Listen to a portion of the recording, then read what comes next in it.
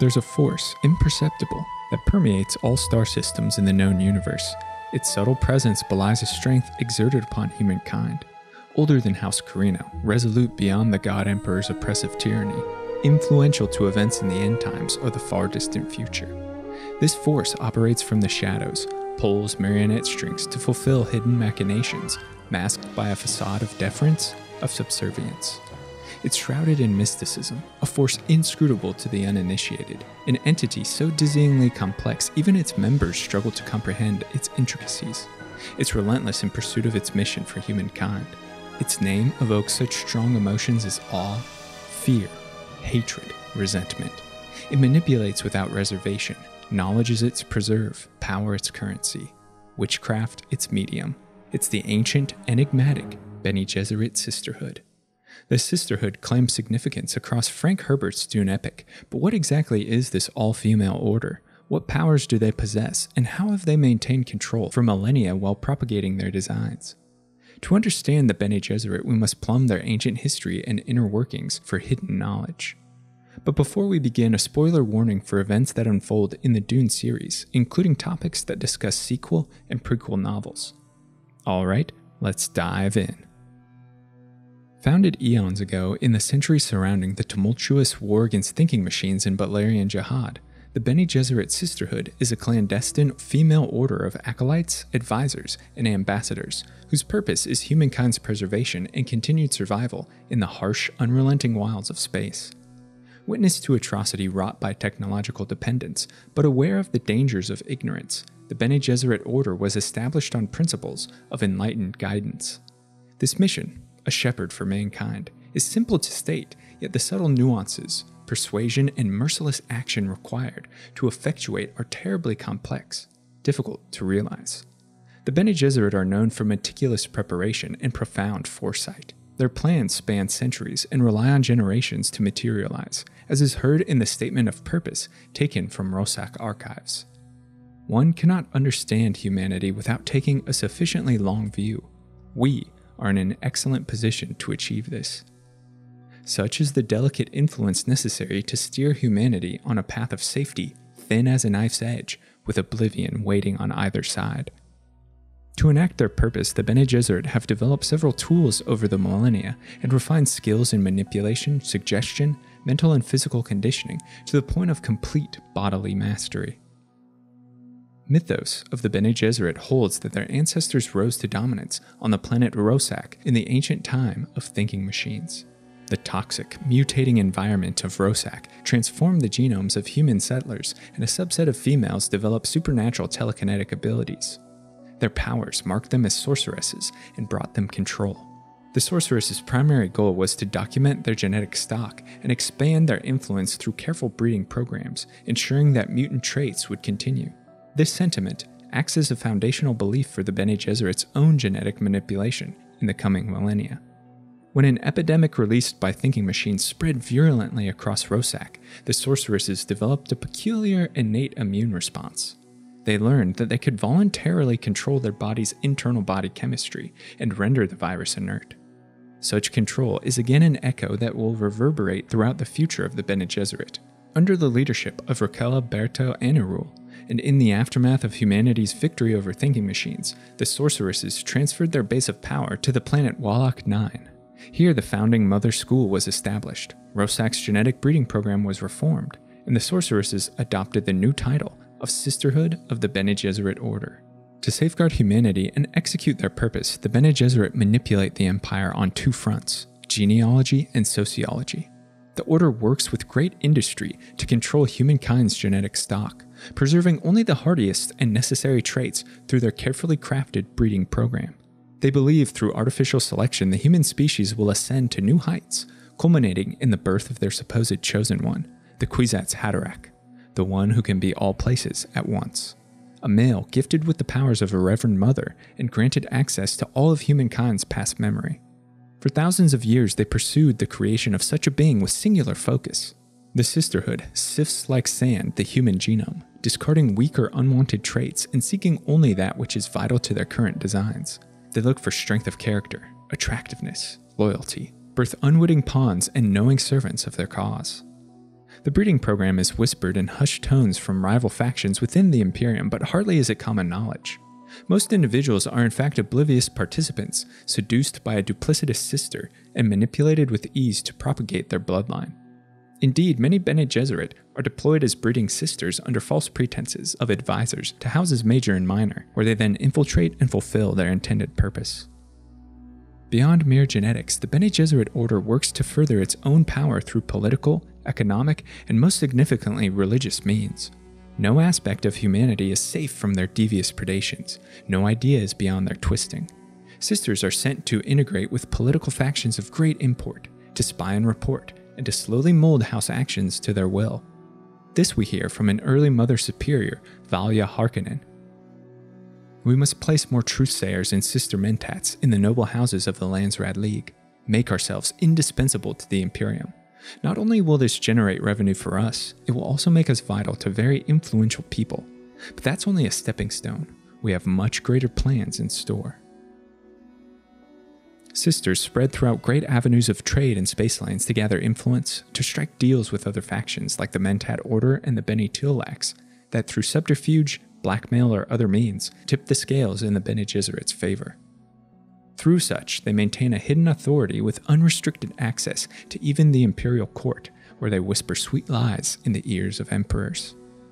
Perhaps the most insidious tool available is used as both sword and shield by the Order: religion.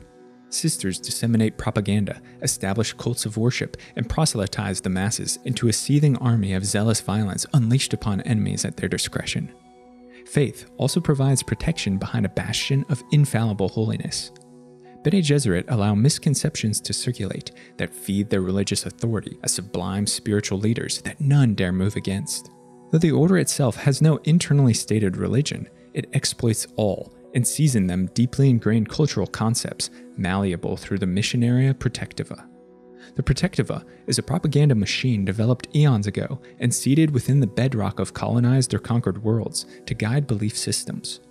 The Protectiva cultivates an aura of awe and mysticism around the Bene Gesserit, creates intentionally vague prophetic notions that can at any time be utilized by a traveling sister to twist the planet's devoted subservience to the Order's whim.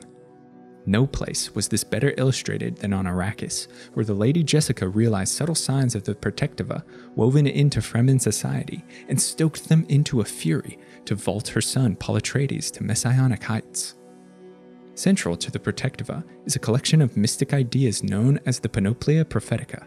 This excerpt from the Open-Eyed Proof highlights the devious ways to bend hearts. If you believe certain words, you believe their hidden arguments. When you believe something is right or wrong, true or false, you believe the assumptions in the words which express the arguments. Such assumptions are often full of holes, but remain most precious to the convinced. The Panoplia Prophetica ingrains thought of salvation through a chosen one, a religious prophet from beyond who brings with them paradise. Though most quickly absorbed by destitute backwater planets, even well-established civilizations have over thousands of years been influenced to view the sisters' work as deeply religious. With their manipulation of religion, the Sisterhood indirectly commands entire star systems of subjects, indoctrinated to blind obedience. The art of twisting faith and opening footholds for Gesserit dominance elicits great consternation amongst factions to whom they are opposed. Groups and guilds view the Sisterhood as an overreaching clandestine coven of witches intent on utter subjugation. They whisper curses through gritted teeth, see in sister abilities the signs of occult magic, and attempt to unveil the Order's deceit, but are unable to pierce heavy shrouds of secrecy. But what fills the faithful with righteousness and the reprehensible with fear? What are the true powers of the Sisterhood once mystery is banished? The Bene Gesserit are called witches for a reason. They command superb mental and physical control. They have ascended beyond humanity, have become something else entirely. Though experience, natural inclinations, and station bestow abilities unique to each sister, there are skills shared by all initiated, learned through decades of rigorous conditioning, or passed down through breeding. First is the inimitable talent in observation. Trained eyes of a sister can read micro-expressions, draw meaning from body language, and trained ears listen to the changes in vocal tone that culminate in sharp insight to such a degree that lay people believe them thought readers. Invaluable in diplomacy and espionage, this skill is also used during famed Bene Gesserit truthsayer trances to judge falsehoods. Next comes the sisters' immense physical prowess, control and discipline ingrained through the Prana Bindu arts. The ancient way of Prana Bindu is a way of body awareness that allows sisters to consciously manage heart rate, blood flow and pressure, body temperature, and internal organ function. They have precise command of every muscle fiber and nerve ending in their entire body. A Bene Gesserit can analyze the molecular composition of compounds through smell or taste, as well as alter their own internal chemical balance, remnants of that survival trait carried from the ancient sorceresses of Rosak. Toxins are rendered inert through will alone. Hormone levels and genetic markers change, even to produce the desired sex in their offspring.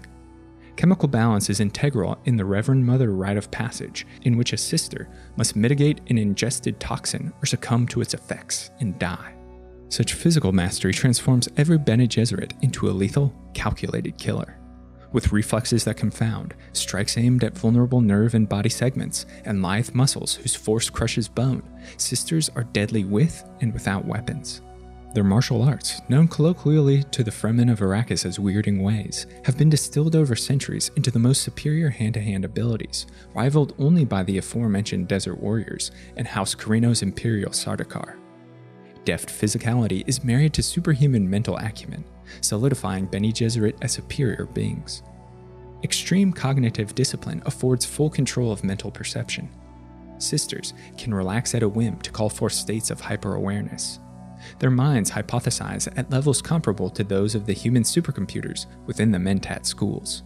Greatest of all is a Bene Gesserit Reverend Mother's access to other memories and past lives. They possess the combined wisdom of all their female ancestry, memory that's unlocked during the agonizing trauma of their rite of passage, as well as those transferred to them from other Reverend Mothers. Such knowledge projects an aura of infallible genius, a type of mental depth akin to cognitive immortality.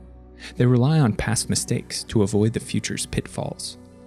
The other memories are limited by genealogy, and no Reverend Mother can experience past lives of their male ancestry, a shortcoming rectified by their Kwisatz Haderach, who can peer into both sides of human history. The most disarming of Bene Gesserit abilities is the use of voice to compel all within earshot. Voice is a type of audio neuronal control technique developed and refined by the Sisterhood over several centuries. It's a well-guarded secret, and few outside the Order understand its workings completely. After observing an individual's response to audition and own inflection, a sister can utilize precise intonations and vocalizations to achieve complete control over them. With use of voice, simple commands are dutifully executed, even against the victim's wishes. Beyond mere command, voice is often utilized to extract information from the unwilling. To the uninitiated, this skill indeed seems like sorcery. All sisters are skilled, but there exists a strict hierarchy within the Order to promote discipline and maintain the trajectory of their overall purpose, a purpose that could easily be mismanaged over millennia. As stated in Heretics of Dune, there was an organizational rubric laid down by the original Bene Gesserit chapter house. Divisions were cut by hard vertical and horizontal barriers, divided into isolated groups that converged to a single command, only at the top. At the pinnacle of power sits the Reverend Mother Superior, to whom all of the Order must answer. Though she listens to advice of select council, once deliberation finishes, her decisions are ultimate, her will final. Orders are carried with unquestioned loyalty, or at least not open opposition. The Sisterhood adamantly upholds a facade of union, but internal rebellions emerge over great issues on occasion. The position of Mother Superior is passed to a chosen successor, and at the time of death, she imparts her persona, her other memories and past lives to her chosen, existing eternally in their mind. Beneath Mother Superior stand the Sisterhood's Reverend Mothers, sharp, tactful, wrapped in mystique, and cloaked in the customary black abba dress. These women assume vital positions as advisors to great houses, geneticists responsible for the breeding program, diplomats, intermediaries, historians, faculty, and archivists for the Bene Gesserit chapter houses. A Reverend Mother is the ultimate authority to those both within and without the Sisterhood. Supreme Bashar Miles Tegg describes Reverend Mothers as such.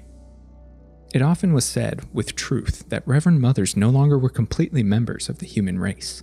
They moved somehow outside the main flow, perhaps parallel to it, perhaps diving into it occasionally for their own purposes, but always removed from humankind. Manipulation, that was their mark. They manipulated everyone and everything. To join the ranks, a sister must undergo the terrible spice agony trial and survive. This deadly ritual involves imbibing the distilled spice essence and illuminating poison known as the water of life, then using their skill in body chemistry, render it inert before it consumes them. If successful, this reaction unlocks the genetic memories of her past lives and endows an immense accumulation of wisdom that is characteristic of a Reverend Mother. Only those deemed prepared by a chapter house proctor can undergo the trial, and even then many die in the process. Those who emerge intact are granted the title of Reverend Mother. Armed with arcane knowledge, possessed of otherworldly calm and poise, they are feared and obeyed by all. Noteworthy positions include the Truesayers renowned across the Imperium for harsh scrutiny and arbitration of disputes. All lies wither under their watchful gaze. Proctors that guide the grueling education within the Order's chapter houses, and breeding mothers trained in sensual arts. Beneath the Reverend Mother's auspices scurry sisters, acolytes, initiates, and servants who perform most of the Order's civic duties.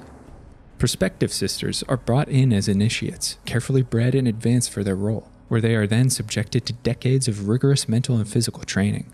Like the great pressure that renders lead stronger than steel, the Order is ruthless in their distinction. Most prospects fail and are denied by the Sisterhood. A famous trial is that of the poisoned Gom Jabbar, in which an individual is subjected to excruciating pain and forced into a profoundly human decision. Awareness is tested against instinct, and in such trials the true making of a sister is displayed. The Reverend Mother Gaius Helene Mohaim elaborates to Paul Atreides on the use of the test. Ever sift sand through a screen? We Bene Gesserit sift people to find the humans. I observed you in pain. Our test is crisis and observation. A test to determine if the human mind can override animal instinct. Initiates progress to acolytes, and in time, fully vested sisters. Men are used by the Bene Gesserit in labor, security, servile, and military capacities, but never can they understand the Sisterhood's designs. The Bene Gesserit project an image of complete control, of understanding that reaches the very recesses of human knowledge. Their legend and their skill carve out an unassailable bastion that protects the Order from most threats. But there are two weaknesses they possess, two enemies with whom war is constantly waged. The first is dependency on the spice melange of Arrakis. Great creator, great destroyer. Without the spice, the Bene Gesserit wouldn't exist, but it's a substance to which they are hopelessly enslaved. Spice is vital in inducing Truesayer truth trance, to visiting the other memories of past lives, and most critical is spice essence in the ritual christening of Reverend Mothers through their spice agony trial. Without it, no new mothers would be born, and the culmination of human ancestral knowledge would forever be locked within genes, beyond recollection or understanding. Dependence on spice forces Bene Gesserit to enter treaties and agreements with those in control. It nearly destroyed the Order entirely under the tyranny of God Emperor Leto II Atreides, as he hoarded and largely withheld the substance from all for over 3,000 years. The second danger, invisible and intangible, runs deep in the very nature of the human species: emotion, especially those strong emotions of fear, love, and hate. Emotion represents loss of control, higher thinking and consciousness.